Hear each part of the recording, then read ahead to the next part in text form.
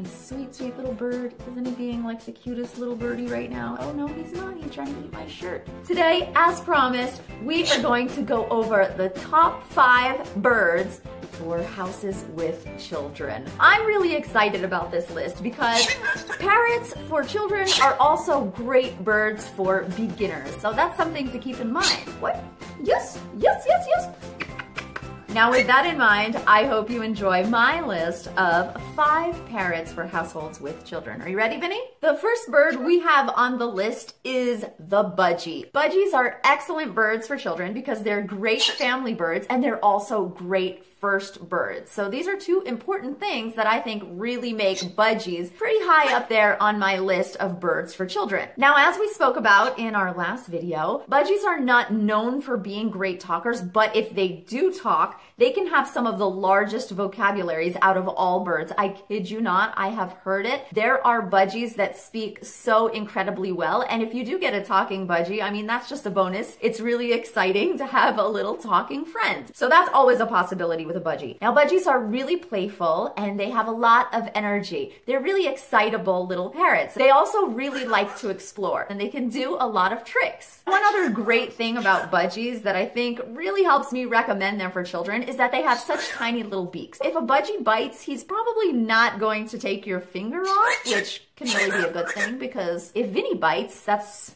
a whole different story. But it's important to keep in mind that budgies are very small, fragile birds. So if you have a child who is a little too young to have a companion that is that small, yes, very small, yes, then it's probably a better idea to either wait until your child is ready to have a companion such as a bird, or perhaps you could get your child a little bit larger of a bird. But in general, birds overall are very fragile, very excitable, and very playful. So you have to wait until your child is ready to handle small animals. And that could very well be a different age for every kid. I got my first bird at 7, which means my brother was probably around 5 or 6, and we were both ready. But then there are other kids that are not ready until they're about 10 years old. So this is very important to keep in mind because birds are not like dogs and cats where you can just tumble around with them. You have to have nice, delicate approaches towards birds. Now, I always recommend getting a single bird if you are looking for your own companion, but because parrots love to be in flocks, it's important to remember that you must include your bird every single day. You must make sure that your bird does not feel lonely because birds can die of loneliness,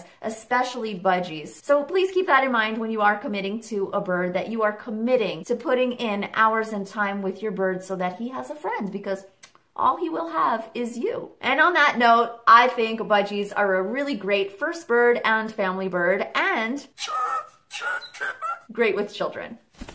Now this brings us to the next bird that I think makes a really great bird for kids. And of course, this happens to be, as you guys know, my first bird, the cockatiel. I had a yellow cockatiel named Dooley, which most of you are 100% aware of. Dooley was an amazing companion for us. It was both my brother and I that loved to engage with Dooley, and he didn't really get attached to one of us more than the other. We included him and socialized him among the entire family, but he also was willing to be socialized with all of us. So that's really important when looking into a bird that's going to be part of a family, especially if the bird is for a child within a family, because you want other people to be able to take care of the bird and interact with the bird when the child is at school or other activities that the child may be engaged in. Cockatiels are extremely playful, extremely cute. They have such a big personality. You may know already that they're cousins of the cockatoos. They like to snuggle. They love head scratches. I used to love giving my bird head scratches. They can be chill too, so you could just sit and watch TV and have your bird just chilling on you. That's another thing that I really like about cockatiels. Now, they're not going to be the best talkers, but like I said before, the males really can learn to whistle and can whistle different tunes. They may not, so don't expect it, but it could happen. And the best thing about them is honestly that they are more than one person birds. That's always so important when choosing a bird that is going to be of the family. And when you are choosing a parrot for a child, that bird has to belong to the entire family because everyone has to be able to engage with the bird. Cockatiels overall are pretty high on my list because they're known for being so sweet and really just stealing your heart. I kid you not, you cannot go wrong with a cockatiel. Honestly, out of every bird that I'm about to mention on this list or have mentioned, I think a cockatiel is going to be a sure winner. I stayed quite in love with birds after having my little dually. Another thing to remember is that cockatiels can be quite quiet. I mean, they're obviously a bird, so they are loud when they do chirp, but not as loud as other birds and not as noisy in general. So overall, cockatiels are amazing for families with kids. Honestly, I would say this would be my personal #1 pick. The next bird that Vinny and I both think is a great bird for families with kids is the parrotlet. What I like about the parrotlet is that they're not especially noisy, which can be really great for a first bird, and they are great with families. Parrotlets are extremely curious and intelligent birds, and remember, the intelligence of birds will always keep you so entertained. Now, they probably won't talk so much, but they have been known to say a few words and phrases. Don't get a bird again because you're looking for a talking bird, especially not parrotlets. Although you can get lucky and get a parrotlet that talks. So that's always just a bonus, as I would call it. Parrotlets are cousins of the Amazon. They're known as little birds with huge personality. Now, because these birds have a mind of their own, I would say that although they're great birds for children, maybe children over 10 would be the best age because they do have their moods, kind of like Vinny over here. They will tell you, hey, you're pushing my buttons, man. So there is a chance that a parrotlet could nip a little bit, and that's always a good enough reason to make sure that you have a child that is aware of the emotional behaviors of a parrot. They have their own body language that you need to get to know, as does every parrot. So for parrotlets, I would suggest maybe starting a tiny bit older, but yes, still great birds for kids. I would say a budgie is a little bit better in this area just because they're not gonna bite as hard or as much. Now remember, if you socialize your bird well and include your bird in everything that you do, then you have much less of a chance of getting a bird with a little bit of an attitude problem. It's also very important to interact with your bird consistently so he doesn't lose his companionship towards you, because that can happen with birds.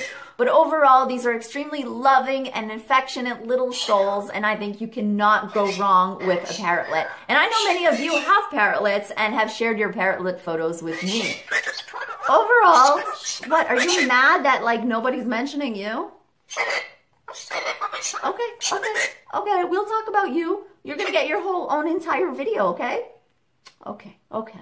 We're very sorry about that noise. We apologize. Anyway, to sum up the parrotlets, they are curious. But to sum up parrotlets, they are cute, fun, curious, really playful little birds that love to get themselves into everything. And I think you will really enjoy a parrotlet and could not possibly go wrong. Now, we talked about this bird a little bit last week, and I did mention that they are great with children. We are now talking about the Parrots. This bird is great because they can be friends with all family members. For those of you wondering why I keep mentioning that, if you don't own a parrot, sometimes birds get attached to just one person and it makes it very hard for everyone else to go near that person. But with the Parrots, they're actually known for being great with all family members. So that's always a plus when you are choosing a bird for a family. This can also make for a very good bird for a first-time parrot owner. Some great things about these birds is that they tend to be more on the quiet side, which is always a bonus for any parrot owner, as you will know. They're also really affectionate and extremely playful. They may not be the best talkers in the world. In fact, they may not talk at all, so that's always something you should be warned about, and again, something you should never get a bird for. But they're also very gentle, which can be a real great thing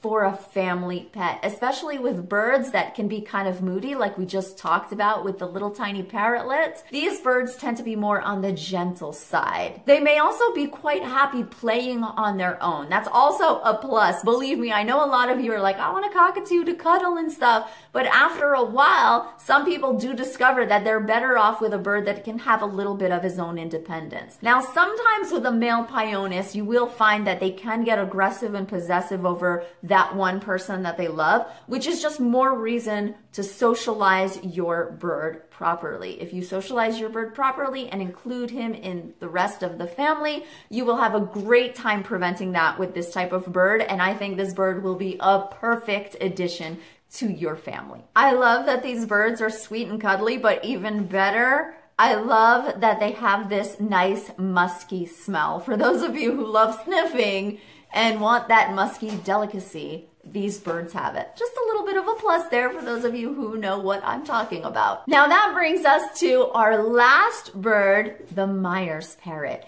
These are also exceptionally quiet birds on the parrot scale. So that makes for a really great starter bird and also a really great family bird, especially if you have a family with a kid and a baby. That might be a good thing to look into, birds that are more on the quieter side. You can watch my video on some of the quieter parrots that I did last week and find out which birds those might be. If you have a child that is in love with the idea of getting a parrot, but you also have a baby at home or you need a little more peace for yourself, you might want to think of that when choosing your bird. Now, the Myers parrot is also a bird that will bond well with the entire family. This is always a major plus. That's why I'm putting these specific birds on the list, because birds that tend to bond with the entire family are really great for families, of course. So people with kids need birds that bond with the rest of the family. Now, Myers parrots are affectionate, but they're not exactly cuddly. So that means that they enjoy head scratches and they enjoy being with you, but they don't necessarily enjoy